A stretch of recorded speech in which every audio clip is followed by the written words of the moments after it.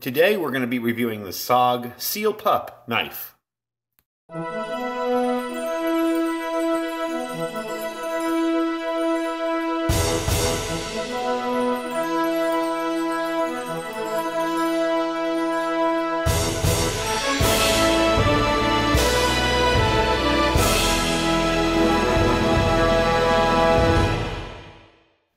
So, welcome back, folks.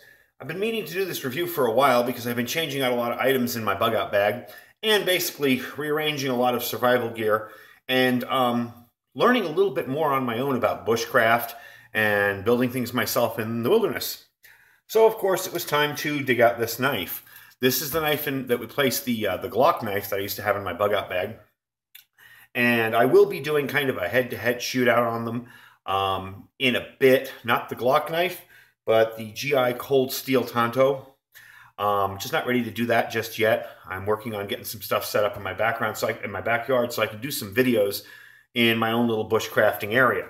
And I'll share that guy with you later. But for now, we're going to be looking at the SOG, what is it, M37N-CP, or as we know it, the Seal Pup. Give you a good look at the knife. Now, just for information, this thing came razor sharp out of the box. It is just real sharp.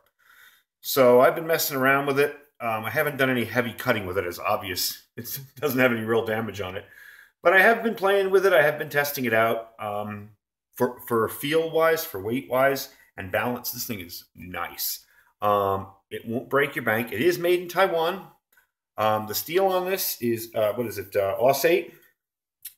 And I have found, even though it came really sharp when I messed around with it on my sharpening sticks, it put an even sharper, smoother edge on it.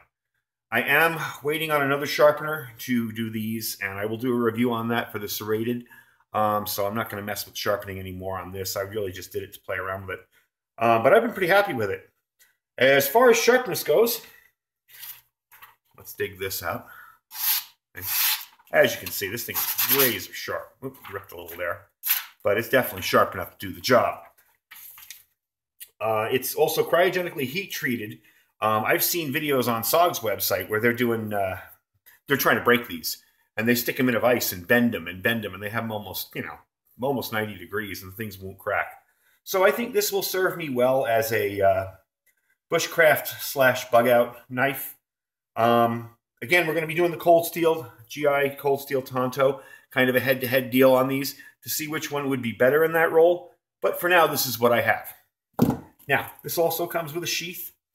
I wish they would have offered it in a different color. I'm not a big fan of black. Being in the desert, if you have anything black on your person, you stand out a mile away. Especially if you're all camoed out or if you've got your desert tan stuff on and you're wearing something black. And this lives on the back of my new bug out bag. So kind of sticks out a little bit, but hey, you know what? That's cool. It is plastic lined in there. Probably what I'm going to do eventually is order up a kit from Knife Kits and make myself a Kydex holster for this. That's a little nicer. But for now, this will do. Inside here, I put a striker and magnesium and a very, very rudimentary, simple sharpening stone. In the field, this is enough to get me an edge. That's all I really want. And I do have another sharpener coming. The name escapes me at the moment, but it's a really nice one, and it's a portable one, and that's what's going to be living in the bug out bag. Anyway, I decided to do a little, we did the cutting, I showed you the cutting. I decided to do a little fire starting test with this because the reviews I've seen, this thing throws sparks like crazy. Now, I don't have the best ferro rod in the world here that I'm experimenting with because I really just dug it out of the side of a bug out bag. My good one is buried inside, and I didn't want to go through and grab it. But we're going to do a little test here and see what how it works.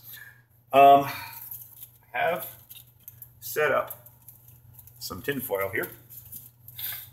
And that just probably, it didn't, but it blasted the white out of my camera. Whited out the whole screen. Anyway, I did a little shaving on some fat wood. By the way, I have heard from people that they can't find fat wood. It's really hard to come by.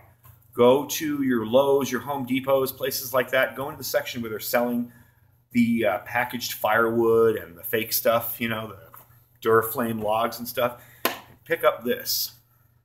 This is Fat Wood Fire Starter. This stuff works very, very well. It's starter stick. It's just pieces of wood inside, and it's fat wood. If you can find it, you can also order it online. I believe I got that in Walmart a couple years ago. Anyway, I'm going to do a couple little shavings. I did a few here already. As you can see, this knife shaves really nice. Just shaves the wood right off that.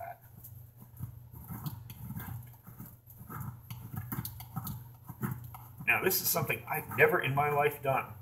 You got to remember, I grew up a city boy. I grew up in New York City. If we needed a fire, we had matches or a lighter. So this is kind of a new experience for me. I figured I'd do it on camera. If it doesn't work, it doesn't work. I think that's enough to get me started with a little bit of shavings there. Okay. I gather that together, and I brought my secret weapon for fire starting. And this I have tried, dryer lint. Dryer lint works very, very well. I keep it on the perimeter. I have a little bit of magnesium that I've shaved off in there. And we're going to try and start a fire with this. It does throw some decent sparks. Looks like I'm getting some magnesium lit up. Yeah, I'm getting magnesium lit up, but I'm not getting a spark where I want it to be. Yeah,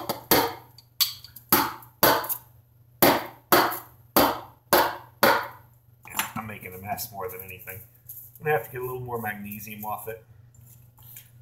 But as you can see, it'll throw a decent spark. Maybe I'm doing it too high. Now, there we go. Had an ember there. There, look at that. There you go. Gosh, I hope I got that on camera. That is a first for me right here. There you go. That's how quickly dryer lint takes off. Now, you'll notice a little bit of the magnesium sparkling there. And you saw it when I was striking it. It was splashing all over the place. But dryer lint is definitely something to have in your bug out bag. Anyway, that's my review for today. I started my first fire with some metal and steel and a ferro rod. I'm pretty impressed. And that is my review of the SOG so far. As I said, we're going to be doing a head-to-head on these. I may even bring the Glock knife into it, but I want to build more of a area in my backyard outside where I can actually do some wood cutting, move around a little bit more. This is kind of confining doing this indoors in my workshop. So I'll be working on that over the summer. But I definitely want to do a little bit of head-to-head chopping, maybe some batoning, see if these can cut through some wood. With this, the GI Cold Steel Tonto, and with the Glock knife, we might as well try it. Anyway, hope you enjoyed the video, and I'll see you guys soon.